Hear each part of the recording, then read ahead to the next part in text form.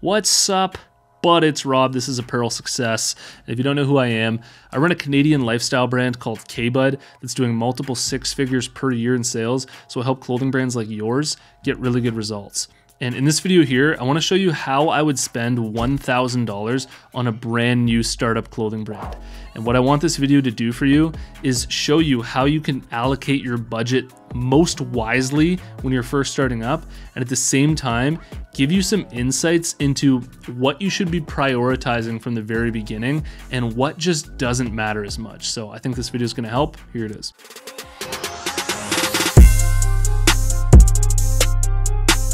Apparel Success is brought to you by my buds over at BrandCrowd. BrandCrowd's a logo maker tool. You type in the name of the logo that you want to have made, smack that enter button. Thousands of logos will come up. You choose the logo that you like, then you can edit and refine that logo as long as you want for free until it's perfect. This is a Hundo P design I made for my own clothing brand using BrandCrowd. If you're interested, head over to brandcrowd.com/apparel success and you can get 66% off at checkout.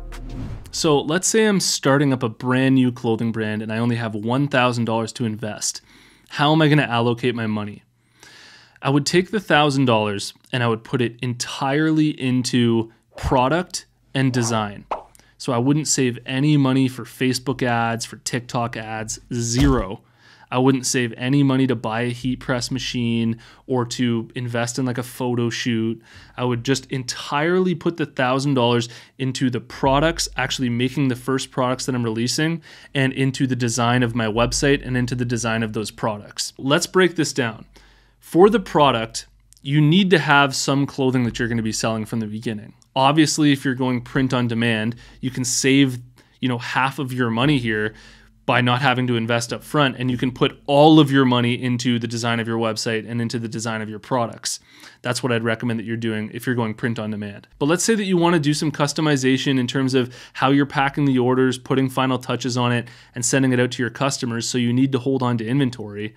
This is the way that I would do it. You need, say, like 50 products to start with, right? Like 50 units. And let's be generous and say that each of those units is going to cost about $10. So $10 at 50 units is like $500. So I would take $500 and just put that into like the first products that I'm releasing. And just as a little note here, I'd probably only release like one product, maybe 2 or 3 products, but I wouldn't go crazy wide. I would just come out with like 2 or 3 products, and even one product is totally cool when you're first starting.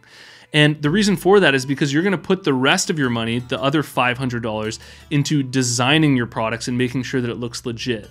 Now, the reason why this is so important is because in the beginning stage, you don't have a lot of followers, you don't have a lot of influencers or celebrities wearing your stuff, and you don't have any clout yet. Like, nobody knows about your brand, and so the only value people are going to be getting from your brand is how your brand is staged and how you can make your brand look. And this is why the design of your brand from the very beginning, how it actually looks on your website, the structure of your website, the quality of your product designs, and how legit and good it looks really matters, because you don't have those other things like a big following or celebrities supporting you to, inflate the perception of your brand and make it look really, really good, even though, your designs are kind of lacking.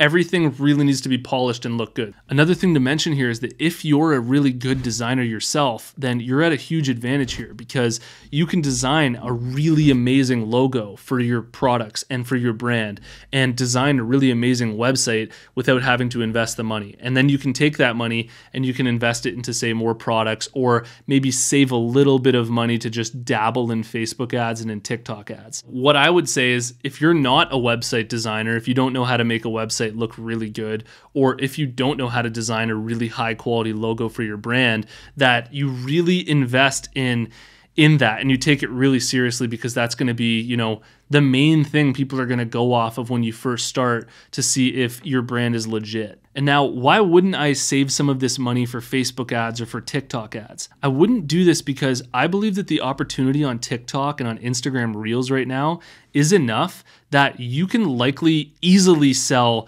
your first batch of clothing on just TikTok, like getting one post on TikTok to go viral or one post on Instagram to go viral. You could probably sell all 50 of those units. just through that. Like, you don't need the money for marketing when you first start up. You can just invest your own sweat equity. You can invest your own time at that stage. And I'd also say I'd take $1,000 worth of your own time and I would put it into research and development. So before you actually invest in the products, before you actually invest in the design, really take the time yourself, like $1,000 of your own time. So this might be like, a week or 2 weeks worth of time to just get clear and concise on your brand concept.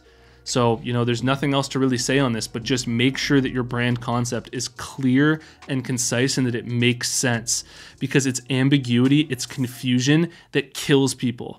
When people come across your brand, if you're trying to connect on emotion and lifestyle and they don't really know exactly what the lifestyle is that you're going after, then it's really going to hurt your brand.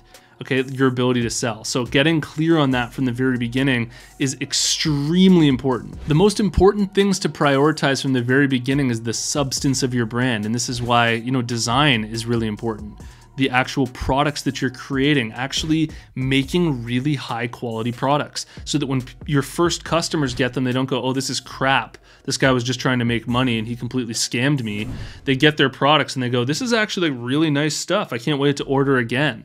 And there you have repeat customers from the very beginning. And all of this stuff is stuff that's super undervalued by most people starting up their brands.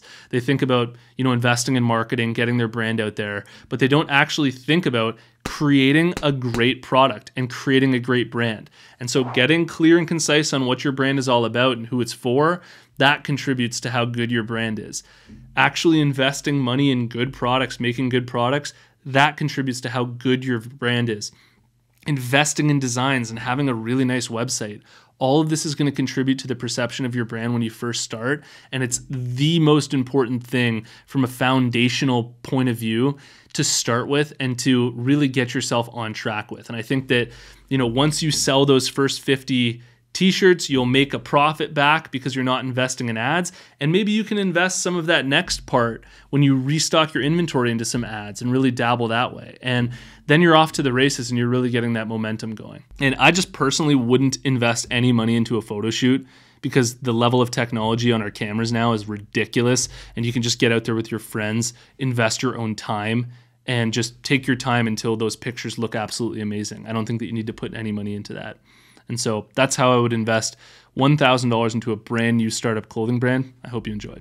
My clothing brand marketing program is 50% off until the end of the year, and this is the last sale that I'm ever going to have. I break down real conversations I've had with celebrities and influencers to land endorsements for my own brand. I show you how to grow a real following on Instagram, TikTok, and YouTube from scratch. And I show you how to set up, structure, and scale up Facebook ads and TikTok ads for your clothing brand. If you're interested, you can learn more about what's inside at clothingbrandmarketing.com, and I hope to see you inside.